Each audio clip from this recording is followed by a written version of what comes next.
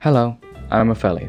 Welcome to Godot Quick Tips. The export keyword is very simple, but it has a lot of versatility and use cases. Here's how it works. You can basically put it before any variable, and then that variable will show up inside the editor. Then you can edit that variable from the editor, and if you add the same script to multiple objects, the different instances can have different values for the exported variables. The simplest way to use the export keyword is to just give it a variable type like any other variable. What shows up in the editor depends on what you set it to. Give it an integer and it'll show a number. Make it a string and it'll show a little text box. A boolean is a checkbox, a float is another number. Using it like this is very intuitive to me, but it can actually be used in a lot more elaborate ways. You can give it parentheses to make it what I call an advanced export. That's not an official name, but it sounds cool, so that's what I call it. With this, you can create a lot more customizable exports. You can export multi-line strings, files, other nodes. Basically, if you see it in the Godot editor, you can use it as an export. I can't go through all the things you can export because this is quick tips.